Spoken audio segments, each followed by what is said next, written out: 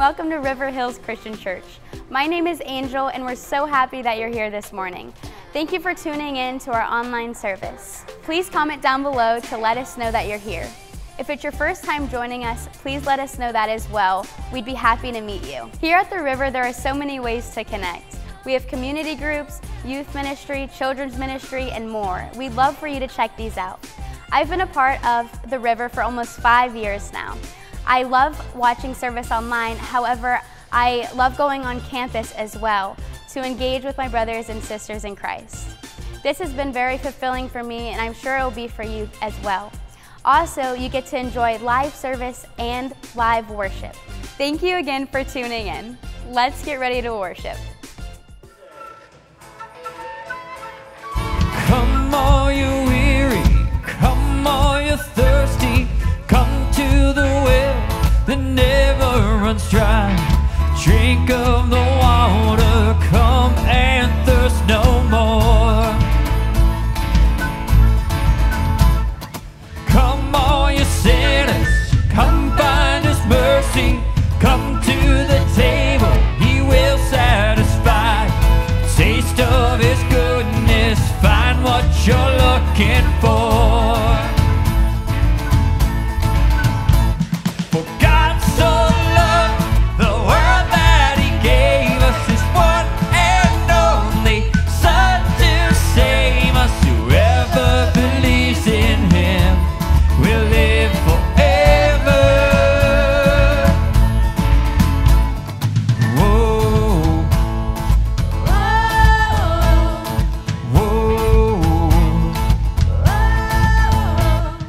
bring all your failures, bring your addictions, come lay them down at the foot of the cross. Jesus is waiting there with open arms. For God so loved the world that He gave us His one and only Son to save us. Whoever believes in Him will live forever. The power of hell forever defeated. Now as well, I'm walking in freedom. For God so loved, for God so loved the world. Praise God, from whom all blessings flow. Praise Him for the wonders of His love. Praise God, from whom all blessings flow. Praise Him for the wonders of His love, His amazing love.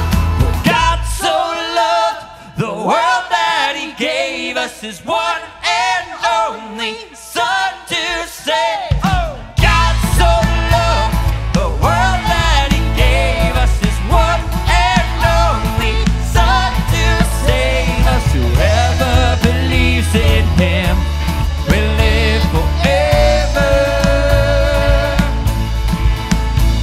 The power of hell forever defeated. Now as well, I'm walking in freedom. For God so loved the world.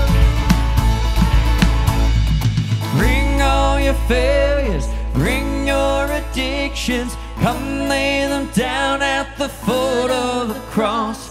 Jesus is waiting. God so loved the world. Hey, I'm happy you're here. Why don't you wave to somebody, tell them hello, and have a seat.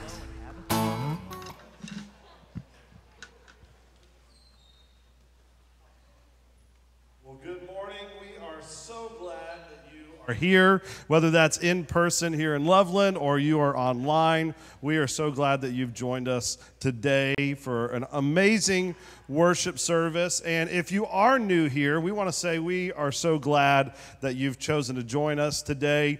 You can scan this QR code, you can stop by the Welcome Center, or if you're online, you can just put it in the chat and we'll have someone reach out to you. But here's the thing, I know that sometimes it can seem overwhelming when you're a new person in a new place, and I just got to tell you, I'm with you.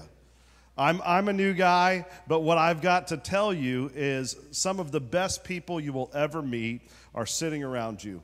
And this is such an amazing church, and you're going to love to get to know people here. So let us know that you're here, and we'd love to connect and help you find out more, answer any questions you have. And one way to find out a lot of information about River Hills is to download our app. And so if you haven't done that yet, get in your app store, whatever kind of device you have, and you can get the app and find out all the information you'd want to know about River Hills. Next Sunday, after this service, we've got a class. I don't know if that's the right term for it, but we've got something called Join the River. If you've been looking for more information on what all happens at River Hills, if you are going, man, I want to take this next step in my journey, how do I get more involved? How do I become a member? This is the class for you. So we provide some food. It's a great opportunity to hang out with other people that are in the same boat as you and just get more involved and really get connected to what God's doing here. Giving is such an important part of your faith journey. And Jesus tells us it's more blessed to give than receive. And I've got to tell you, one of my favorite times is when I get to give back to God just a portion of what he's given to me. So there's many ways to do that here. You can see those on the screen. Or if you're here in person on your way out, if you came prepared to give, there'll be people at the doors with some offering bags that you could put your offering in. Or if you want to stop by the Welcome Center and do that, but you can give on our app, you can give online. There's many ways to do it. And I just encourage you just to give, because there's so many amazing things that are happening here. 2 weeks from today, we start a brand new series called Game On. Football season is starting to ramp back up, and we're excited about it, and we're going to capitalize on that with some of the energy and excitement that comes along with it. I don't know about you, but this weekend, it just started to feel a little bit like fall. The weather, gave us a little glimpse of what's to come, but also, we got to have some preseason football. I know we weren't too excited about what we saw on Friday night, but hopefully those are greater things to come. We're excited about it. And what we're going to do here at church is we're going to spend 3 weeks looking at what it looks like if we say, hey, you know what, game on. Let's get fully invested. Let's get excited about what God's doing here, and let's put forth our best this season as we follow after Jesus. Well, today, Jeff's going to come out in just a few moments after we sing a couple more songs. He's going to continue our series, this 3-part series, with part 2 on Revealed in the Spirit as he walks through Revelation. And I don't know if you were here last week. If not, catch it online. But I love the way that Jeff teaches through Revelation. He demystifies it and makes it something that gives you peace, gives you courage. And you're going to be encouraged today. I listened to the message first service, and you're going to walk out of here full of courage and ready to go. But before we do that, we're going to sing a couple worship songs. And again, I don't know where you're at in your journey with your faith. I don't know what kind of season of life you've come through or you're headed into or you're currently in. But I can tell you, for me, this next song we're about to sing is very personal. That I've been through some difficulties. But no matter what life has thrown at me, I can sing of the goodness of God. That all my life, he's been faithful. Amen? Amen. And so let's stand together. Let's continue to worship this morning.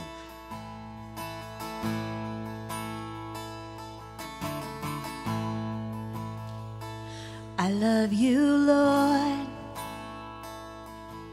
Oh, your mercy never fails me. In all my days, I've been held in your hand. From the moment that I wake up until I lay my head, I will sing of the goodness of God.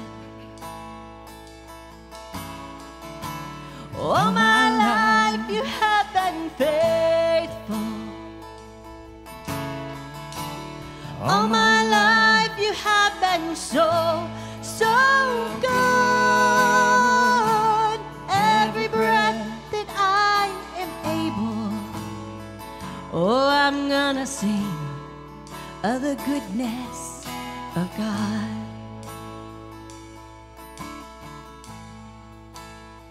And I love your voice.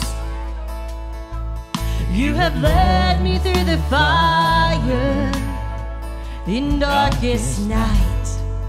You are close like no other. I've known you as a father, I've known you as a friend, and I have lived in the goodness of God. All my life you have been faithful. All my life you have been so, so good. Every breath that I am able, oh, I'm gonna sing of the goodness of God. Your goodness is running after, it's running after me. Your goodness is running after, it's running after me. Oh, my life laid down and surrender now. I give you everything. Your goodness is running after, it's running after me. Your goodness is running after, it's running after me. Your goodness is running after, it's running after me. Oh, my life laid down and surrender now. I give you everything. Your goodness is running after, it keeps running after me.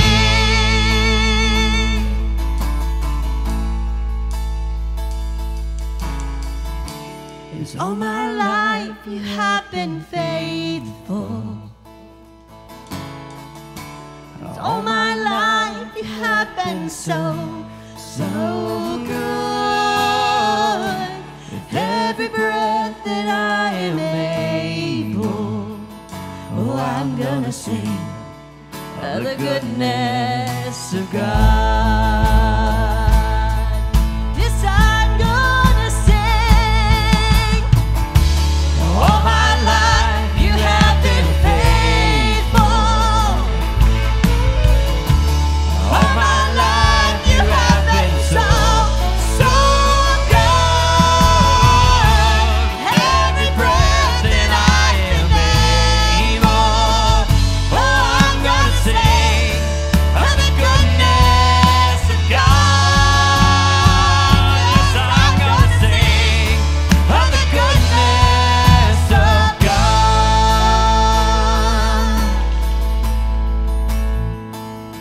Lord, I come, I confess, bowing here, I find my rest.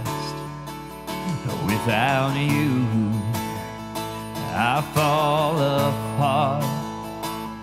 You're the one that guides my heart. Lord, I need you. Oh, I need you. Every hour I need you. My one defense, my righteousness. Oh God, how I need you.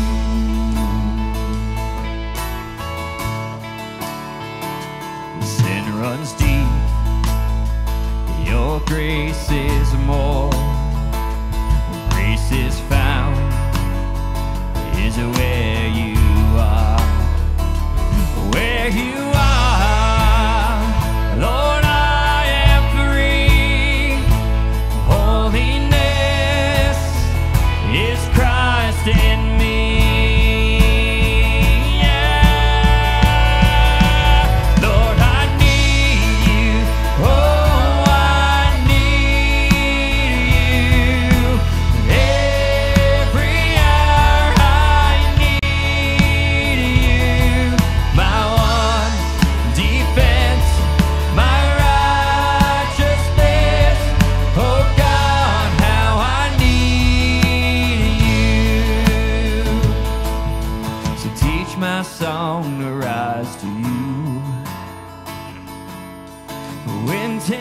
temptation comes my way, and when I cannot stand, I'll fall on you.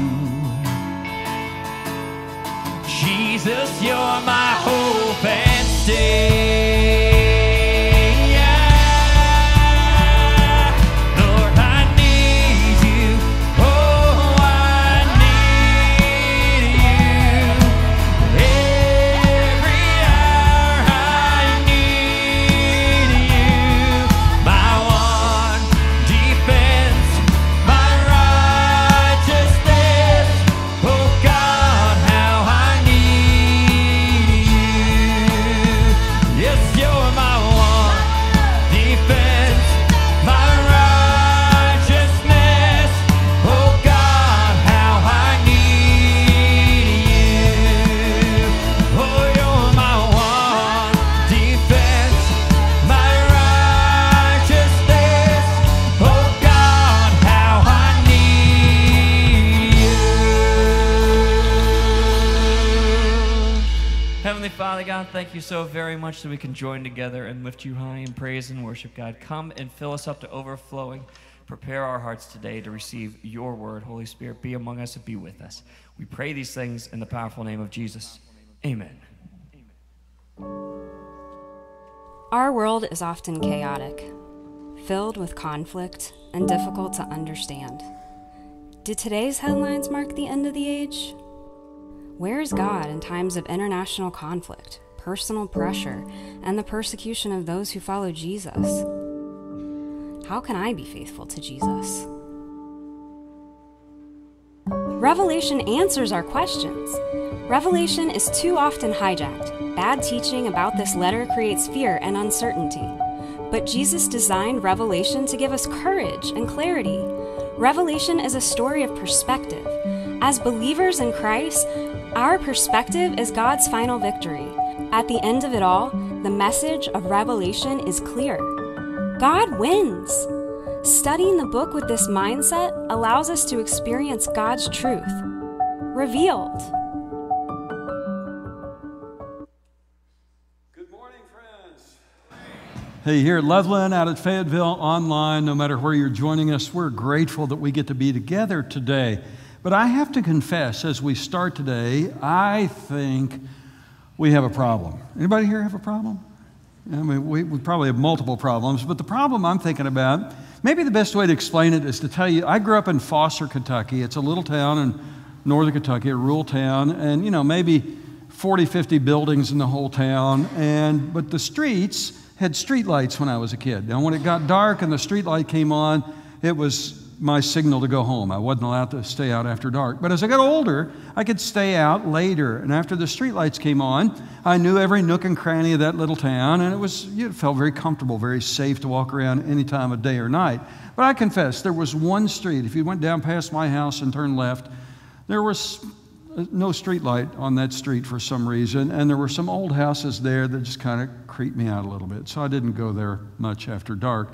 But if you went down past my house and turned right, you went down the hill, across the bridge, out on the edge of town, there were no lights at all. I could look back and see the lights of Foster, but I remember walking that way as a kid, and I got in the dark, and around the corner was this old, decrepit house, and I was walking that way, and I suddenly stopped and said, nope, not going to do that. That was the problem. And here's the problem I think we face. Sometimes we're afraid of the end of the Bible. My buddy Dale was teaching a Bible study. He was going to start the book of Revelation, and a woman in his group said, I'm not going to do that. And he said, well, why not? He said, too scary, too scary. If you think of the book of Revelation like this, that's a problem. The haunted house at the end of the road, the haunted house at the end of the Bible. Too many people conceive of Revelation in these terms. And the reality is, I agree, Revelation is too often hijacked. That's the problem. The problem is all the bad teaching that has been out there about the book of Revelation, it produces this fear and uncertainty in our lives that keeps us away from the blessing that God promises. But good teaching actually produces increased courage in our hearts and clarity about what God's up to in the world and about what things are going to happen. So in this series, what we're trying to do is simply strike a match in the darkness, right? To turn on the light and make sure that the house at the end of the block is not scary at all. And the good news is, John actually gives us a solution for understanding the book of Revelation, for taking away the scariness. And he does it in really two ways. First of all, John tells us in the opening paragraph, just in the first 50 words, he tells us what Revelation is. He makes it crystal clear. We just blow by it sometimes and don't pay attention. He makes it clear, first of all, that Revelation is a letter. It was a letter written to real people. It starts like this: Dear 7 churches, this is from John. I'm writing to all of you who live in this province of Asia. So it was written to real people living real lives in real cities. In fact, it is a pastoral letter, a letter designed to comfort Jesus' disciples who were living in times of intense pressure because of their faith in Jesus. The Roman Empire had been persecuting Christians to greater and lesser degrees for 30 years.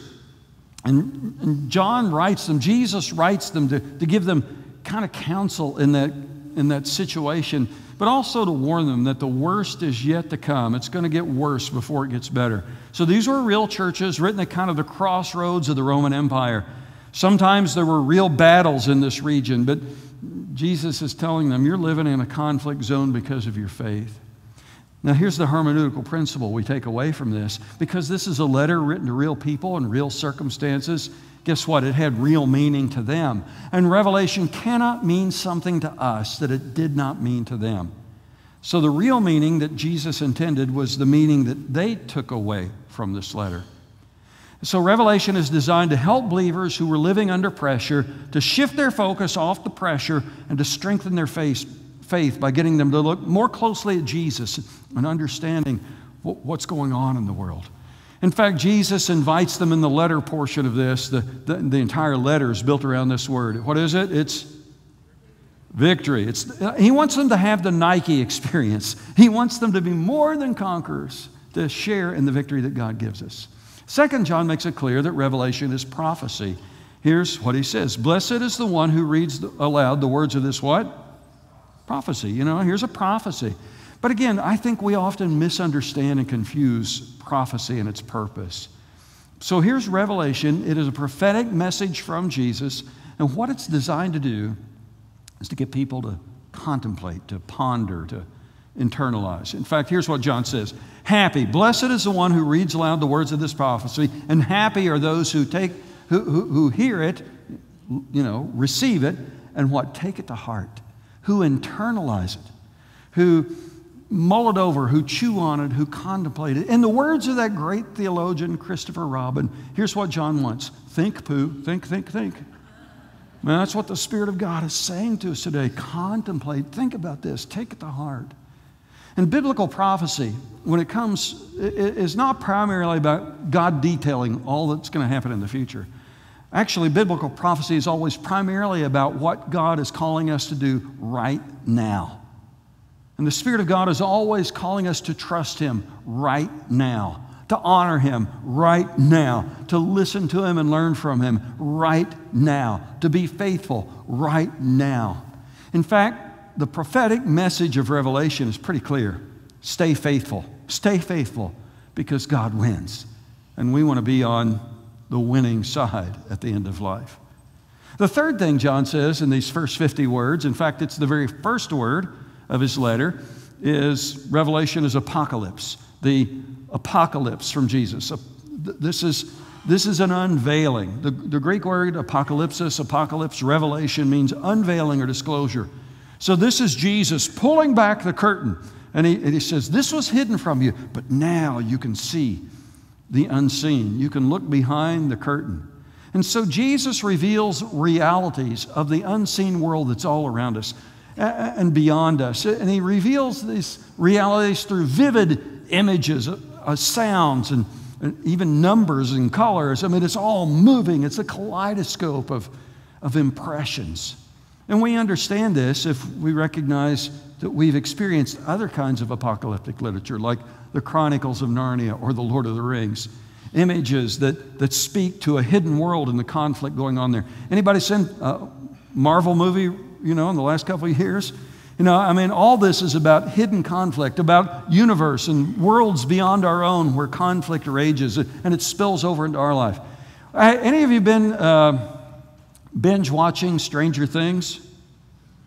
Okay, there it is. This is apocalypse. I mean, here's a whole hidden world with a conflict that's impacting this world. That's the message of Revelation. There is an unseen world that affects what's going on in this world, an unseen world beyond our own, and it has impact on our lives. Now, this apocalyptic imagery, these sights and sounds, it's all based, it's rooted in the Old Testament. In fact, of the 404 verses in Revelation, 278 of them refer back to the Old Testament. 68.8% of Revelation is founded in the Old Testament. So maybe one of the reasons we're afraid of that house at the end of the street is because we don't know much about the book of the Old Testament books, about the things that are there. I love what Alistair Begg says about this apocalyptic literature. He says that in Revelation, the plain things are the main things, and the main things are the plain things. So some things are crystal clear in Revelation, including this. The imagery is designed to reveal that there is a cosmic conflict. We're part of it, and there is an ultimate outcome, and we can be part of that too. In fact, the outcome is clear. It's summed up in 2 words. What are those words? God wins. That's right. And in Christ, we win. So John begins by describing what Revelation is in the opening paragraph, and then he clearly tells us how Revelation is structured so we don't have to be afraid of it, so we can understand. In fact, when Revelation was written, John didn't say, to the churches in Asia, verse 4, boom. I mean, he didn't put chapters and verses in there. Those marks came 1,500 years later. John just wrote a document. And when it was read to people, it was read in one long reading. When people read it, they typically read it in one setting. And so the thing had an impression as a totality, as a whole. And John gives us clues about how he structured this communication. In fact, in Revelation, John shares 4 scenes, windows, pictures, perspectives, however you want to label it, of the ultimate reality. And he signals each scene because he sees each one of them in the Spirit. 4 times he uses this phrase, in the Spirit. And each time he does, the perspective shifts. The scene changes. He opens a different window. He opens a different door. So scene 1, we spent 7 weeks on it, was Jesus and the 7 churches. That was the perspective of Jesus operating with the church. And what do we see? We see Jesus counsels his church. He directs us. He tells us that he knows what is happening in your life and my life, and then he gives us victory. He calls us to share in his victory. In fact, this word victory repeated over and over and over again throughout this entire letter to the churches. Jesus wants us to be more than conquerors through our relationship with him, to share in his victory. Last week we looked at scene 2. It's the throne room perspective. It's the longest scene in the entire book. It goes from chapter 4 to chapter 16 in our markings today. But in this scene, there's one theme that dominates. The first scene was Jesus. Jesus, remember what I said? Jesus actually counsels his church. But in scene 2, Jesus controls the universe. He's large and in charge. God reigns in glory on his throne. The earth is under judgment, and yet God's people are protected through all of it. I mean, it's glorious. And Revelation 17 brings another shift in perspective. So chapter 4, here's the perspective. There's a door standing open in heaven, and there's a scene that's unveiled to John. And the Spirit, he's in the throne. He sees the throne room in heaven. But now the scene shifts. In scene 3, we go to the wilderness. So we go from earth to heaven, back to earth in this third scene. And it's the wilderness perspective. The word wilderness is an interesting word in Greek. What do you think of when you think of wilderness? For me, I think of, backpacking through Glacier National Park. I backpacked through the most remote trail in the 48 states in Glacier National Park. And it was wilderness. Boy, you could easily get lost. In fact, we were camping. One guy came in, asked, "Where am I?" He was 12 miles from where he thought he was. He was lost. Easy to get lost in the wilderness. Maybe you think of the wilderness up in the Pacific Northwest, or maybe the kind of jungle wilderness that dominates in Asia, in certain countries. But the word here denotes something more than that. The word wilderness here actually denotes a wasteland in Greek. So imagine not just a scene on earth, but a burned out scene on earth. You know, a scene where things have been destroyed, where there's a battle going on. So the angel carried him away, there it is, in the spirit, there's our marker, into a wilderness, a wasteland, a scene of destruction. And remember the question we're asking is not what's next, but the question is, what does John see? What does John hear? And instantly John begins to hear about, well, God's enemies on the earth. One of the 7 angels who had the 7 bowls came to me and said, "Come, I will show you the punishment of the great prostitute who sits by many waters." This is called Babylon the Great. Now, I think you can make a good case that this Babylon the Great at that time would have probably been readily understood as the Roman government system, the Roman Empire. But here's this prostitute, this tempting situation. And not only is the prostitute there, but she has some allies. With her were the kings of the earth, with whom she committed adultery, and the inhabitants of the earth, intoxicated by the wine of her adulteries. Now notice the focus is earth, earth, earth. It's back in this world. And so here we see God has enemies in this world. And what's the outcome? Well, let me just give you the point. If you want to take a nap the rest of the message, you can do it. Here's the main point of scene 3. Jesus conquers the devil. Got it? Amen, let's go home, right? I mean, here it is. Scene 3 unfolds. It's 4 chapters, and what we see are these realities. The world is a battleground, a conflict zone. And frankly, nobody likes to live in a conflict zone. I have a number of friends who live and work in the Ukraine. Guess what? Nobody's comfortable there now. It's horrific. The conflict, the displaced people, the death, the destruction. We don't often think of our world as that kind of scene, but it is that kind of scene, a battleground. This world is a wilderness of trouble, a wilderness of temptation, a wilderness of conflict. It is a burnout wasteland, so far from what God intended it to be. Do you realize God created a perfect universe, a perfect world? It was a temple. God and man lived together in perfect communion until sin entered the picture. And everything was broken and destroyed. It's not getting better, it's getting worse, folks. The conflict is real. Jesus talked about it in the upper room. Right before he was executed, he says, "I've told you these things so that in me you may have" what? Not scary nightmares about the end of the age, but peace, peace. In this world you will have trouble with the Anybody here had any trouble in your life? I mean, trouble comes, doesn't it? But take heart, I have Nike'd the world. There's the victory word again. I've overcome the world. And I want you to share in my victory. So this is a conflict zone in that sense, a place of trouble. But Jesus also says it's a place of temptation. He talks about a great prostitute that's alluring the peoples of the earth, saying, "Come, come, come, commit adultery with me." You know, there's a seduction to the rebellion against God, a temptation potential that's real in this life. The wisest man who ever lived wrote about it in Proverbs. Solomon said this, "The lips of an adulteress drip honey, and her speech is so compelling, smoother than oil, but she's a baited hook. In the end, bitter as gall, sharp as a double-edged sword. Her feet go down to death. Her steps lead straight to the grave. She doesn't even know it." So there is an allure to the things of this world that's real. John is honest about that. But the conflict is also real. Listen to verse 3. The prostitute and her allies, the kings of the earth, the merchants of the earth, they will wage war against the Lamb. So John makes it crystal clear. In this world, life is being conducted in a battle zone.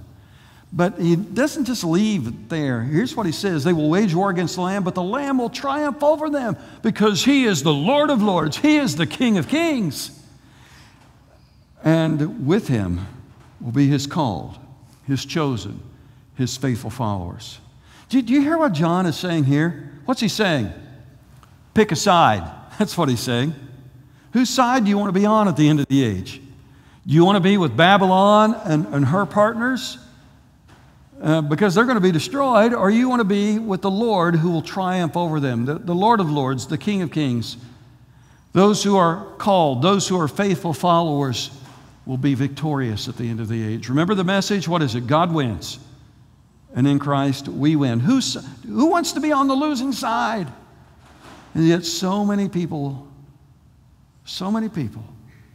turn their back on the victory that God offers.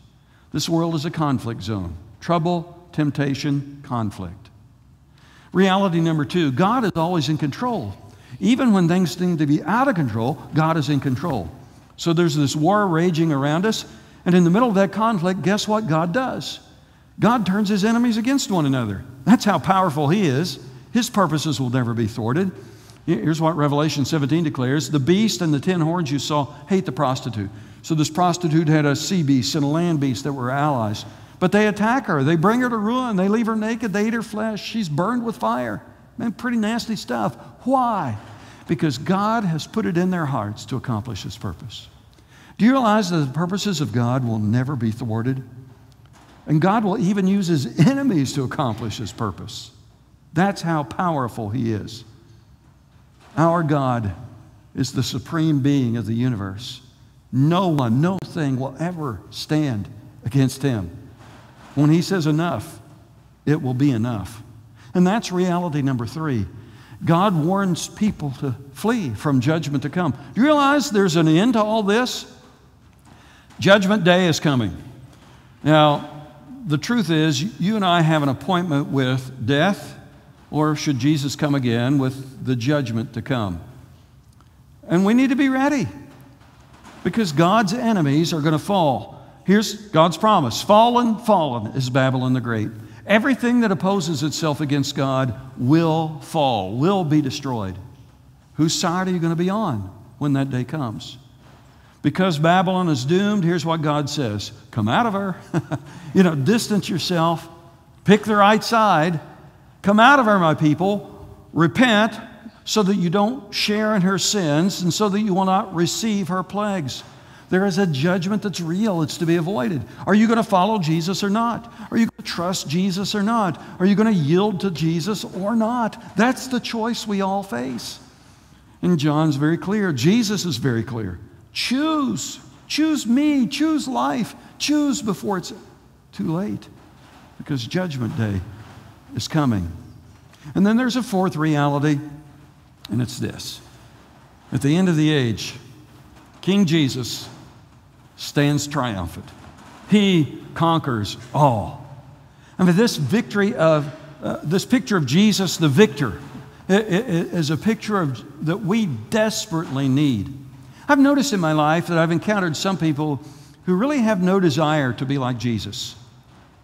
I mean, maybe some of you are that way. Maybe some of you have no desire to be like Jesus. I mean, why would I be like Jesus?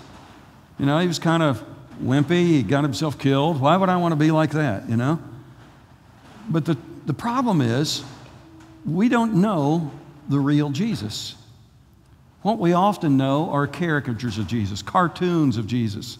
Maybe they catch a little glimpse of Jesus, but they miss so much that we get a distorted understanding of who Jesus is. I've collected some of these characters. You maybe have seen them before. I mean, who would want to be like radioactive Jesus, right? He's glowing in the dark. I mean, his head is just irritated. Now, I get it. Jesus is light, and I suppose the artists are trying to convey that. But why in the world is Jesus holding his heart in his hand? I don't get that.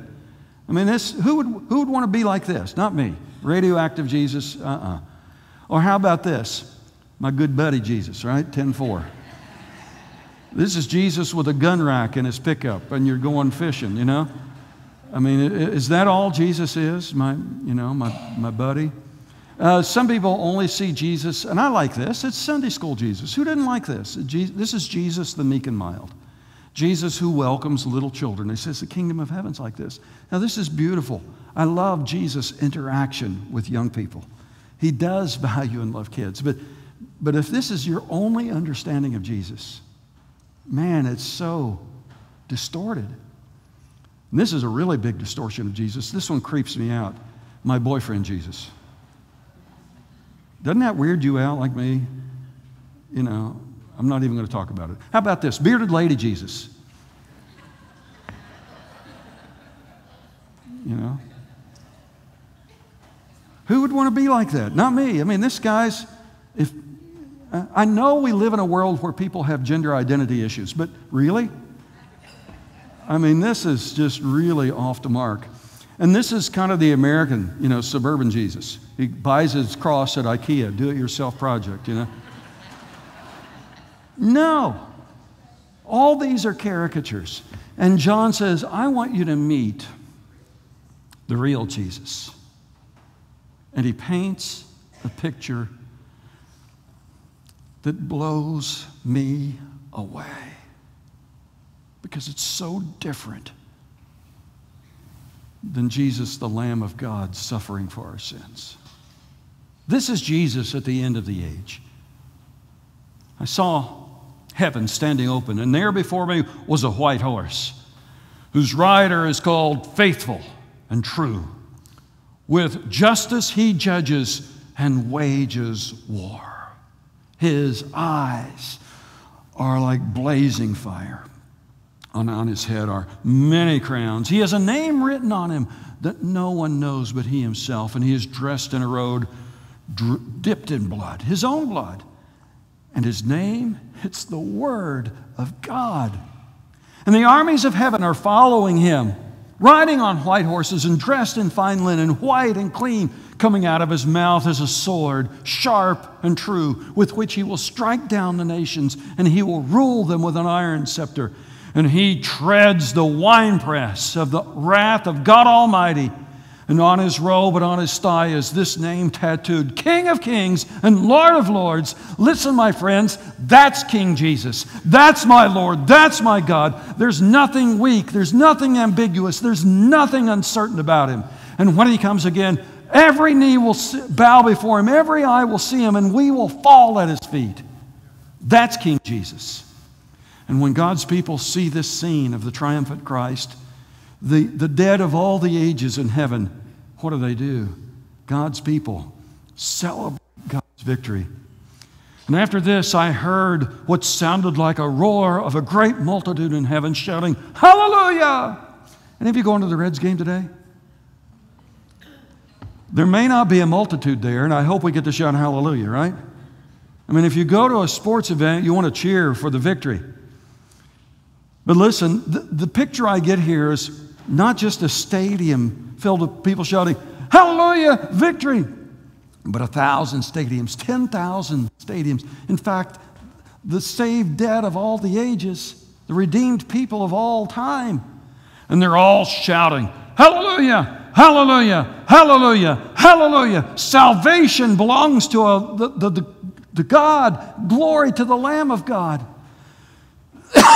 So this is this victory scene, and I just get cold chills thinking about it. Victory, victory, victory because of Jesus. What happens next? People are shouting hallelujah, and God says, okay, enough of this. Now notice, Jesus was dressed in a robe dipped in blood, his own blood, but everybody else was in white. Do you realize you don't go into battle dressed in white? You know, this army is not going into battle. Why? Because the battle's already won. In ancient Rome, when Roman generals won a victory, they paraded into Rome, 4 white horses pulling a chariot, and they were dressed in white. They were celebrating victory. And this is a picture of God's victory at the end of the age. Jesus and his people all dressed in white because the battle's not in doubt. Hey, when Jesus comes again, there won't be a protracted conflict. It'll be over. Reap the earth and it'll be done. The victory has been won. And God's people of all the ages, we get to be robed in the purity of that victory. And at the end of the age, God's enemies are thrown in a lake of fire. The devil and all who deceive them was thrown in the lake of fire, burning sulfur, where the beast and the false prophets, all this collected montage of God's enemies, they're all destroyed, tormented day and night forever and ever. And I will tell you again, I read this and I hear this glorious message. Yes, conflict is real. but Jesus conquers the devil. He is King of kings, He is Lord of lords, and of the increase of His kingdom there will be no end. No one can stand against Him. That's my Jesus, that's my King. God wins, and in Christ we win. The curtain is pulled back, and we see the glory of the Lord. Don't lose sight of this beautiful ultimate reality. Do you understand? There's a conflict. And your choices matter. Choose Jesus. Nothing is more important than your faith in Jesus. So let me ask you today, who is Jesus to you?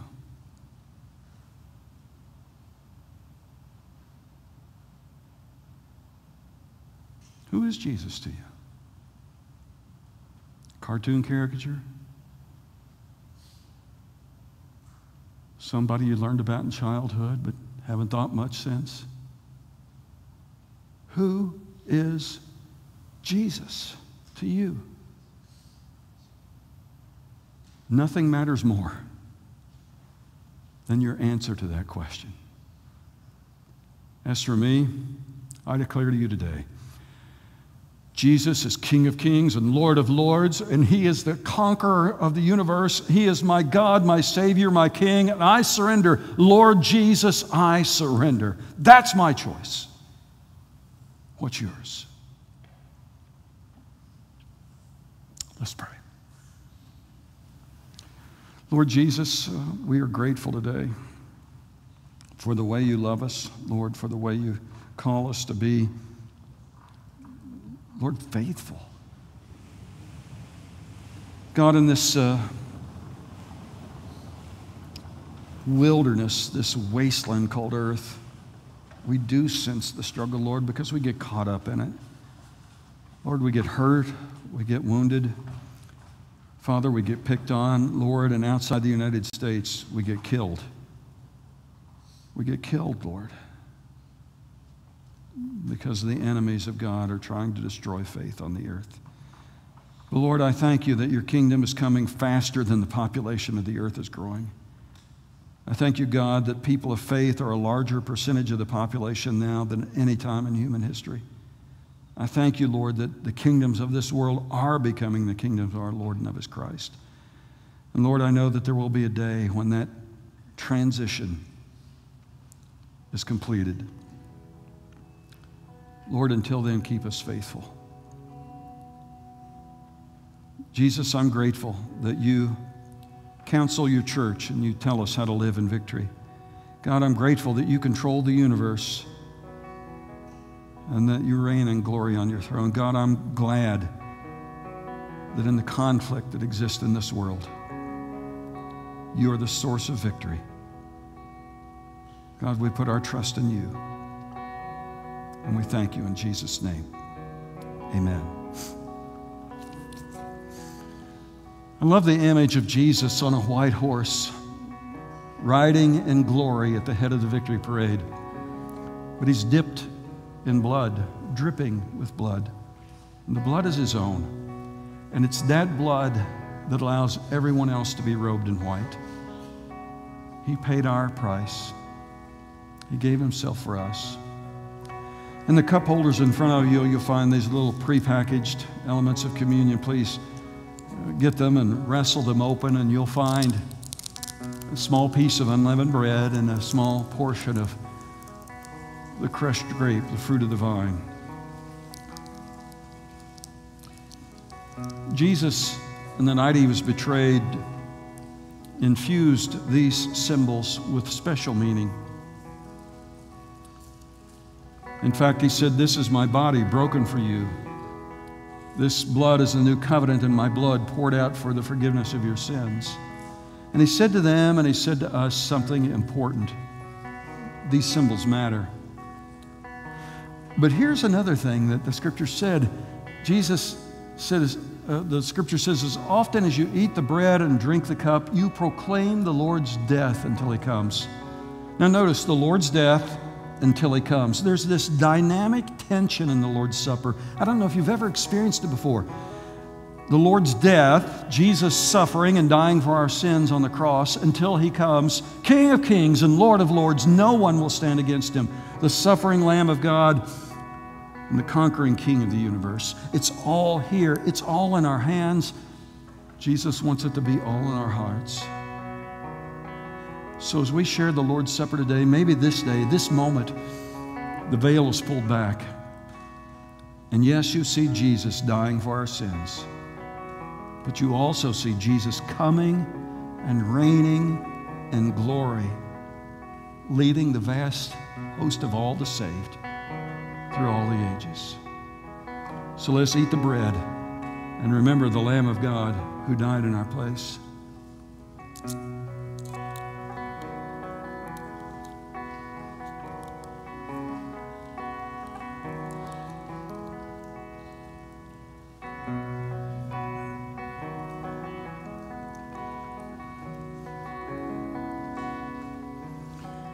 And let's drink the cup and remember that the blood of Jesus Christ forgives our sins.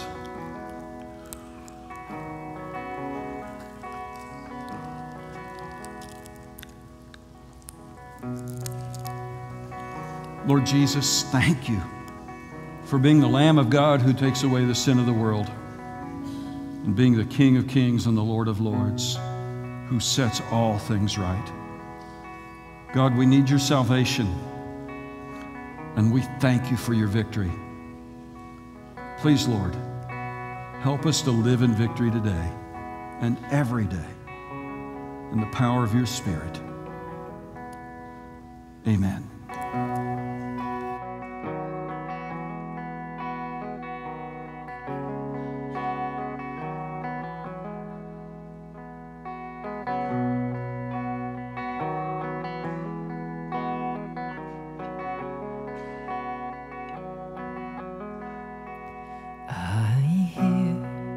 The Savior say, thy strength indeed is small.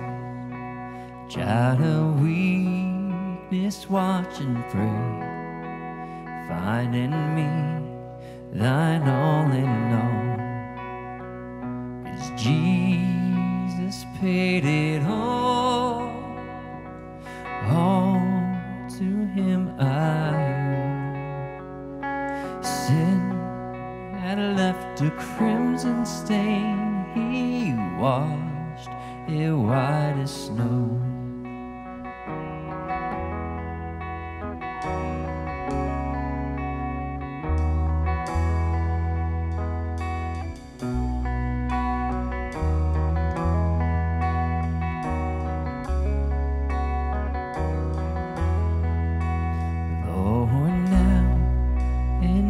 I find thy power in thine alone can change the leper spots and melt this heart of stone. 'Cause Jesus paid it all to him I owe. Sin had left a crimson stain, he washed it white as snow.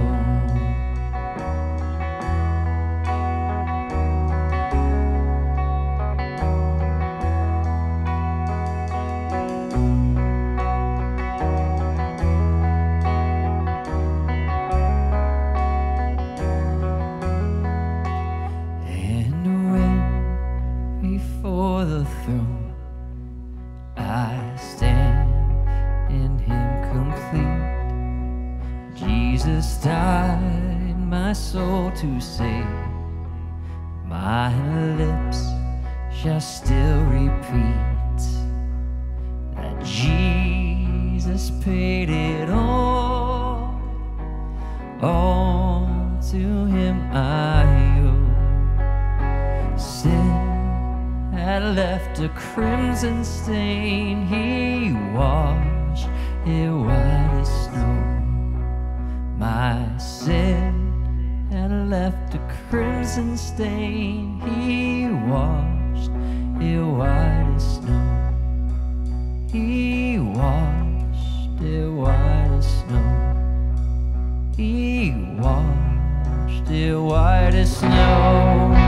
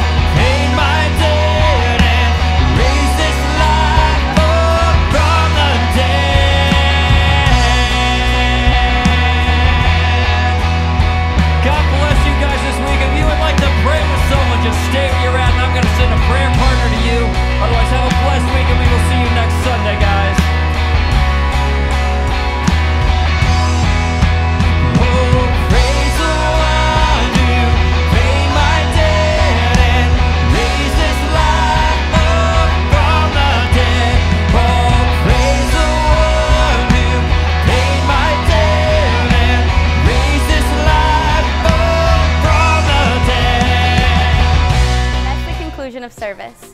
Thank you again for joining us. Please feel free to follow us on our Instagram and Facebook pages to stay up to date on our current events. We hope that we can see you next week as well. Have a blessed day.